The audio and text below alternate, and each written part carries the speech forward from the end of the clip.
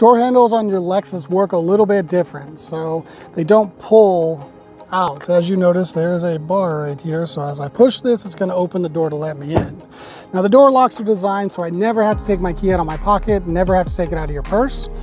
As you can see, there is a little line right there on your door, so as I touch that line, it's going to lock your doors all the way around. To unlock the door, you just simply reach your hand in the door and again pull that pad. It's going to open the door for you, but it's only going to unlock this driver's side door. The rest of the doors remain locked because we don't want somebody jumping in the back seat as you're getting in your vehicle.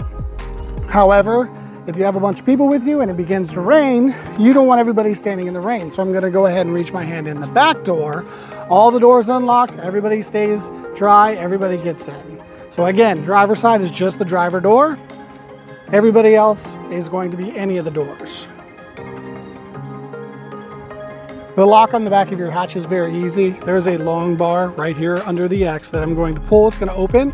And if I reach to the right, there's a little round knob. If I was to push that button, it's going to lock the doors all the way around. What that allows me to do is get my groceries out without having to go back up to the front to lock the doors.